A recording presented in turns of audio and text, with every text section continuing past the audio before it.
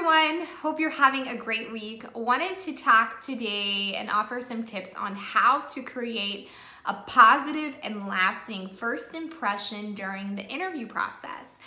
You know, you have to put more effort other than that first meeting with the hiring manager. There's a lot of other people that are involved in the process that may seem like they're behind the scenes, but we're all part of the same company. We all communicate. And so if you create a negative impression with the recruiter, in an email, or perhaps someone that is scheduling your interviews, that will get back to the hiring manager. So first impressions are truly that. They are first impressions and happen a lot earlier than people think.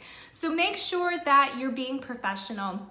Make sure that you are being kind, and make sure that you are creating something positive that will last you the whole way through the process.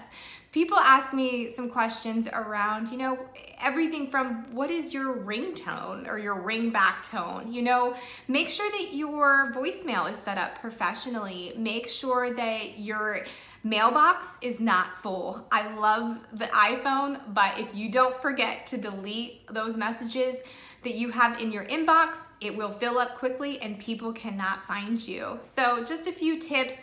Think about it from every little perspective and every person that you interact from that company or that recruiting agency along the way.